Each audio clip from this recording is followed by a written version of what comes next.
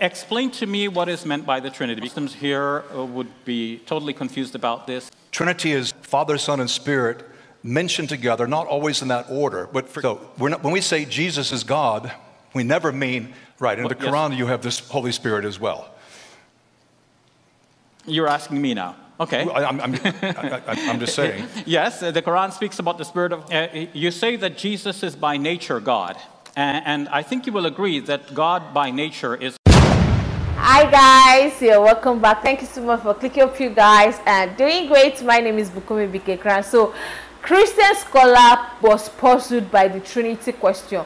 So this is Shabi Ali explaining to a Christian who is Douglas Jacoby about the Trinity, and that puzzled him. Let's watch. Explain to me what is meant by the Trinity, because a lot of Muslims here would be totally confused about this. They want to know. Tell us what is meant by the Trinity. Trinity is, it's a working concept that I find fairly persuasive, but we see often Father, Son, and Spirit mentioned together, not always in that order, but for example, the end of Matthew 28 or the end of 2 Corinthians 13. Some Christians think that you shouldn't use the word Trinity because it's not in the Bible, but then the word Bible is not in the Bible, so we have to say something. Trinity, we believe strictly there's only one God. Yeah. But that God is Father, Son, and Spirit. So when we say Jesus is God, we never mean Jesus is Father, Son, and Spirit. That would be nonsensical. We're saying he's God in nature.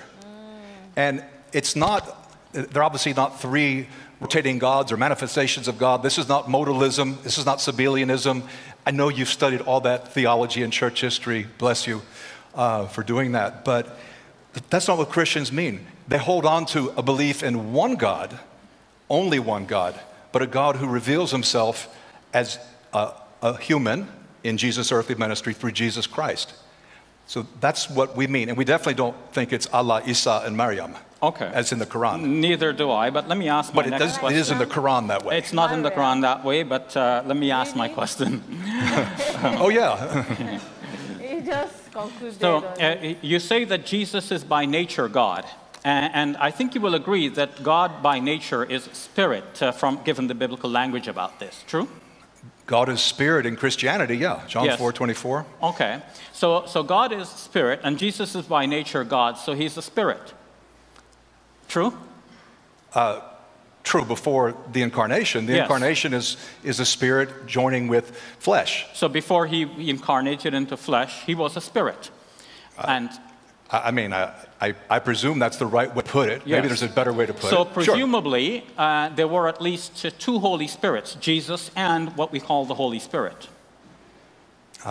That's the language you're using is alien to biblical theology. Wow. No, I don't think it would ever be put that way. We're not asking about... Because God is spirit. Yes.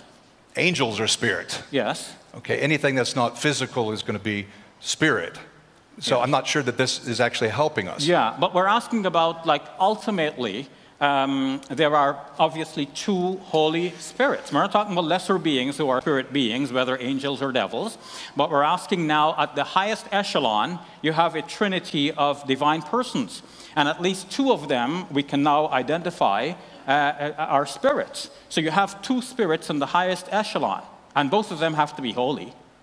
So you have two Holy Spirits. Well, the Father is holy too, so if you want to make it three or more, you can go right ahead. So you have three Holy Spirits. But you're moving, the Trinity is an analogy, and when you press an analogy at some point, it's going to break down. Yes, but then the question is, how did Christians come up with this analogy? Because you said that Jesus is the Son of God, not biologically, but analogically.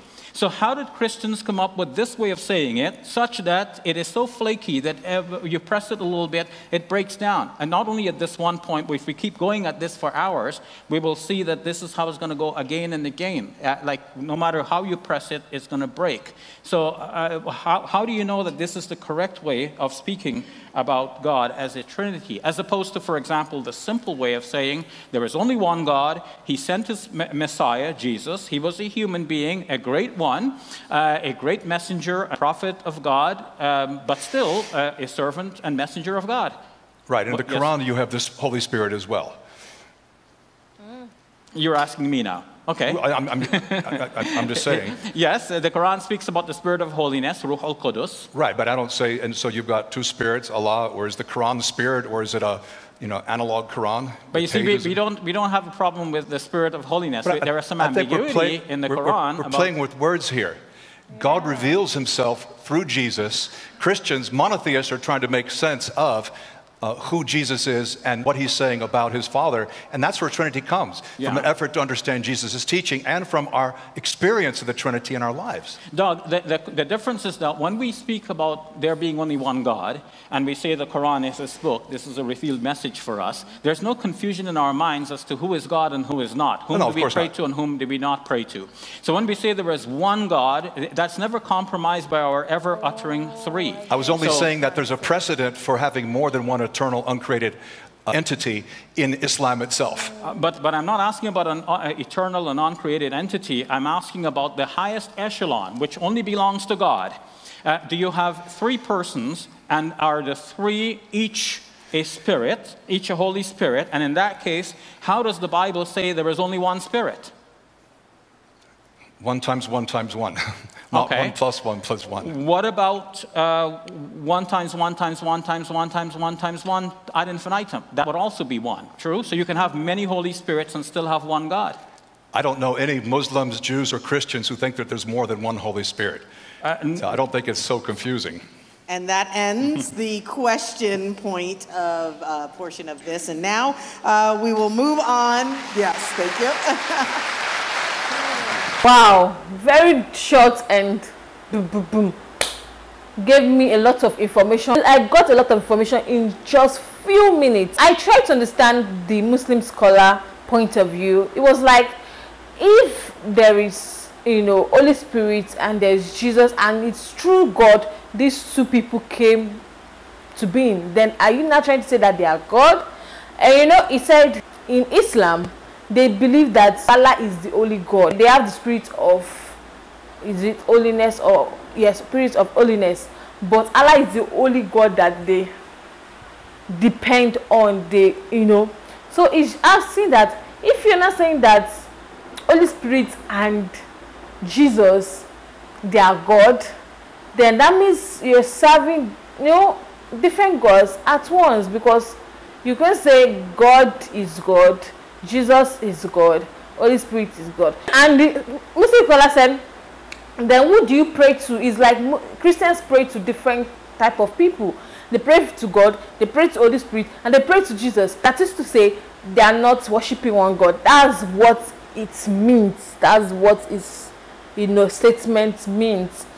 But in Islam, they only serve only one God, which is Allah. So it's not like trying to let us know why is it so that Jesus and Holy Spirit comes from God. The Christian pastor tried to explain it that it was through God Jesus came and Holy Spirit came. Thank you so much for watching, guys. Don't forget to smash that subscribe button for more. Like, share. But that was a beautiful one. I really enjoyed watching. Thank you so much for watching, guys. So don't forget to smash that subscribe button for more. Like, share, comment. I'll see you in the next one. Bye.